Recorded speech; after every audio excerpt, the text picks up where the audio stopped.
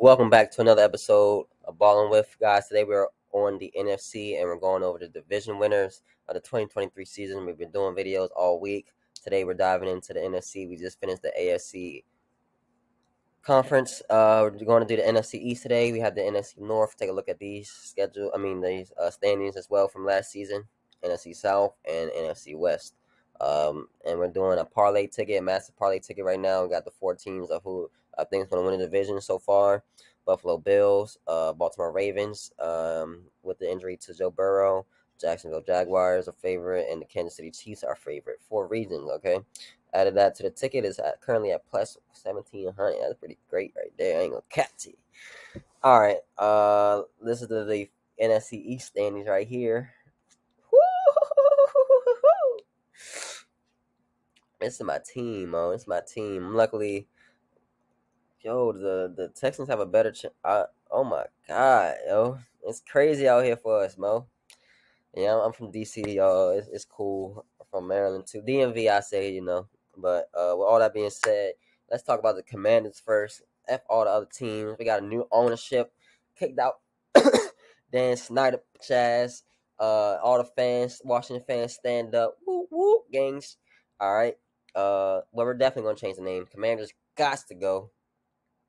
Commanders got to go. Football team was better than that. Redskins was even, better name, and they be calling women that now. It'd be lingo. No, we don't think of it as a slur. It's never been a slur to us, but to other people it may be, and we're sorry for that. So we're gonna change the culture, change the narrative again. With Joe Harris and Magic Johnson and company. That's a great buy, man. The largest acquisition in sports history.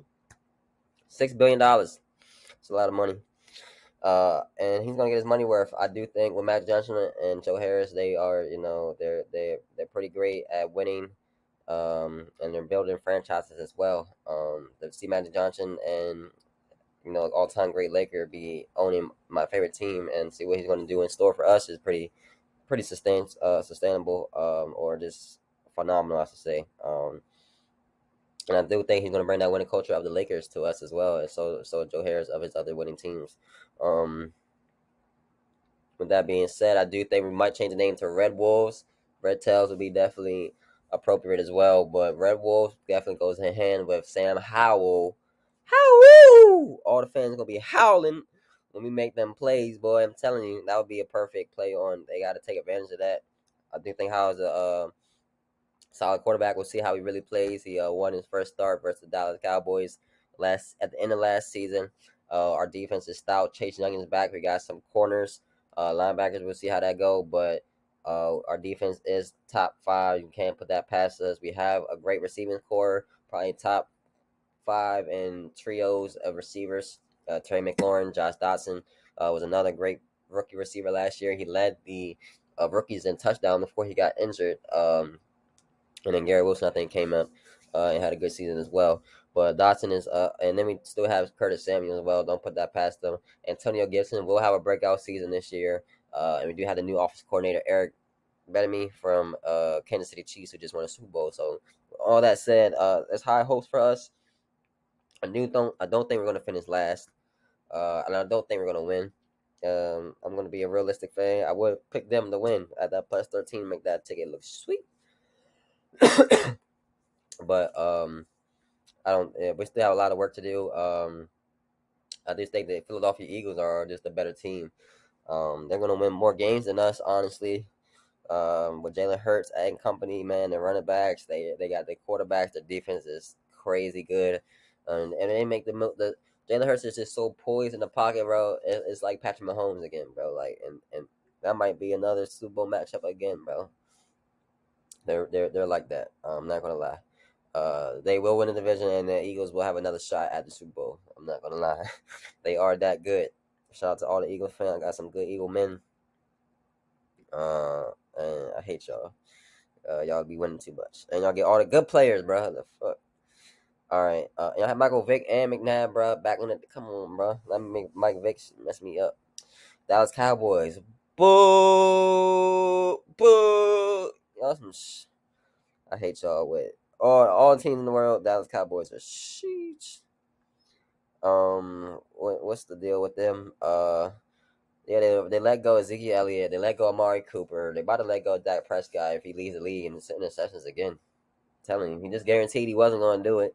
So if he does lead the league in interceptions again, he's going to feel pretty deflated.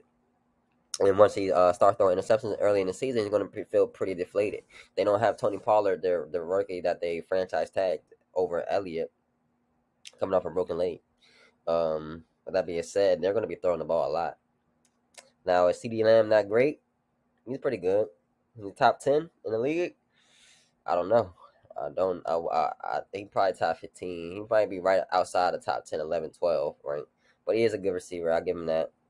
He got number 88 for a reason behind Dez Bryant, Michael Irvin, and that Cowboys legacy. But it's all on Dak's hands. And they did sign Brandon Cooks. They do have Michael Gallup. I think he's coming back as well. Brandon Cooks is definitely a solid pickup for that slot. I think they let their tight end walk too. I think they might have drafted a new tight end, and they did draft a stud at the end. I think Mozzie Smith, Michael Parsons. That defense is crazy. Trey Diggs, bro, you gotta worry about Dallas' defense more than you have to worry about their offense. And the offense we're not worried about. Dak is going to have to chase behind. He's going to be putting up points. And he's going to do it some games, but some games he will have to be. If he's trailing, it's not going to be good. It's going to be like another Tony Romo situation. It's going to be like Romo Part 2. And we all know how that happened. Pick 6. And CeeDee Lamb gonna get frustrated. I know it. And with the New York Giants, they're gonna get frustrated.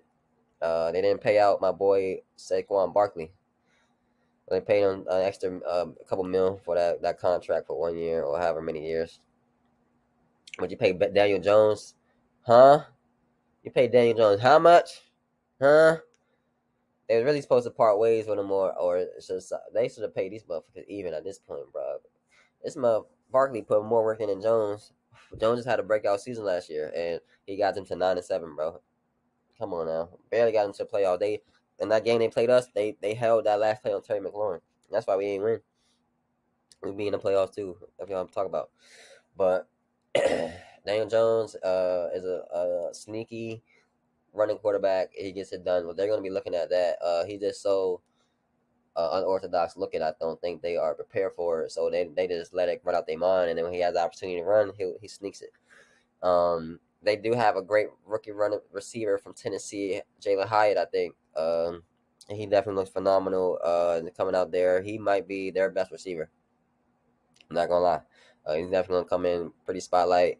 But I do not think CeeDee Lamb is the best receiver of the division at all. You got AJ Brown, Terry McLaurin, Devontae Smith.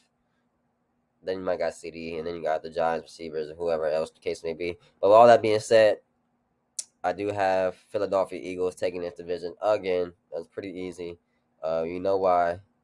They Super Bowl contenders. They're gonna go back again as well. But with that being said, guys, make sure you like, comment, subscribe for more videos. We got more news coming out, standing videos, challenges, highlights, podcast, sports bets. Stay tuned for the Ball and Whip channel. Like, comment, subscribe again. Thank you guys for growing the fan base. We love you.